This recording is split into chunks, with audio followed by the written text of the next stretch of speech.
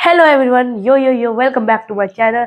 And so today we got a package. This is a seestar S50 smart telescope. So what is it? This is a smart telescope which does astrophotography all by itself. So it removes all the hassle of astrophotography.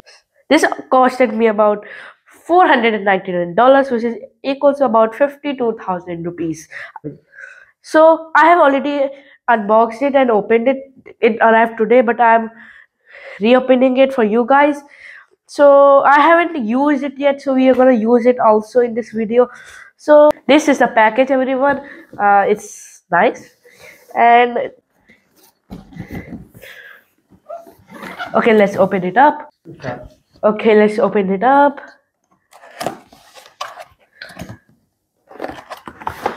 Okay, so inside we got a traveling case, everyone, which is, let's try to take it out. This is the traveling case. Let's open it up.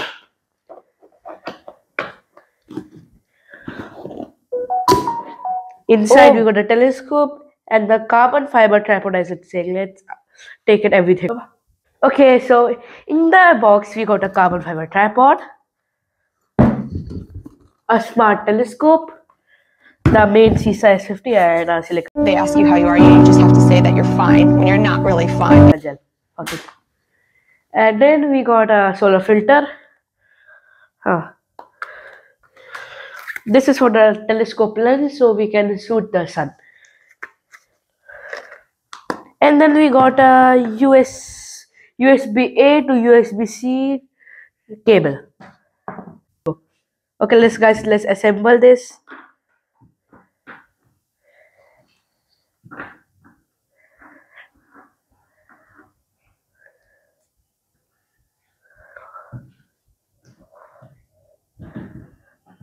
Okay guys, the telescope is and tripod both are assembled. Putting this on charging, we're gonna wait for it to charge, and then we're gonna take it upstairs for some solar and scenery photography. Thank you. Okay guys, we are up at a roof and it's a little bit cloudy today, so we won't have the best sun experience. So maybe I will post something of tomorrow, but here we are. First we're gonna open our app on our phone. Here you go, let's open it. Okay, so this is open it. Now we can connect on this. This is the interface we'll get. Okay, we have to press this button. Okay, let's connect to a seestar. Okay, now we can here click the connect on new seestar, whatever seestar will come. Okay guys, the seestar S50 is connected. Okay, we have opened the arm of the seestar S50 and now it's opening. Obviously, lol.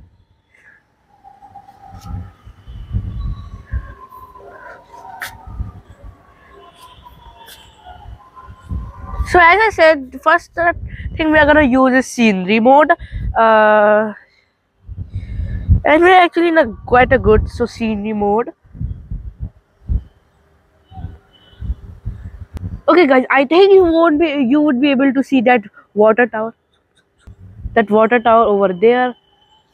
This water tower. This is a water tower. Yes, we're gonna zoom on it through our seestar S50 smart telescope, everyone. So let's go.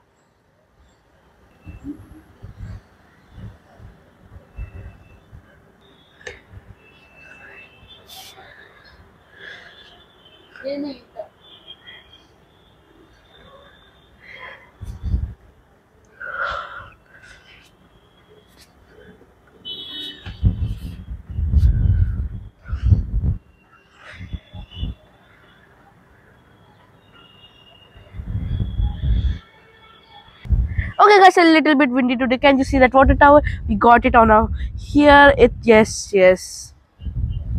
Now it's a little bit zoomed in, and now we're gonna try to come here. You see the staircase? We're gonna try to zoom here with 4x zoom. Let's see how. And we're also gonna test it. I think it's already a good time focus, but we're gonna set it on autofocus just in case.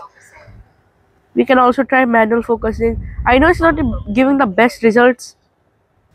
Okay, guys, this is what we are getting from the telescope view. That staircase. Let's just try to somewhere past it. Yeah, from up here.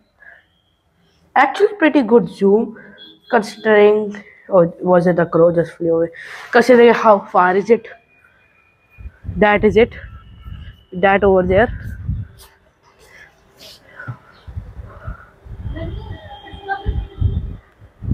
This is the. This is, and we're actually targeting that small thing on top of it currently through our seestar s50, and quite a lot we are getting good results.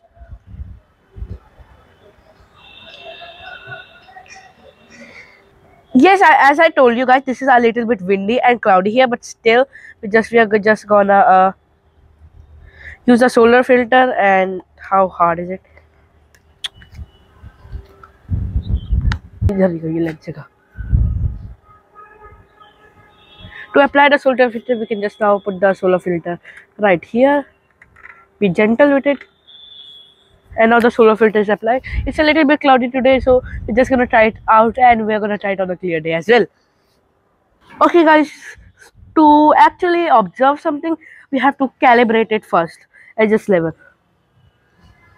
Okay, we're just gonna adjust it right now.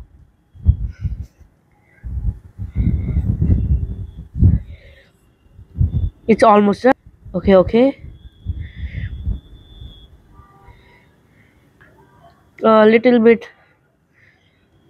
It got away. Also, we have to set it again.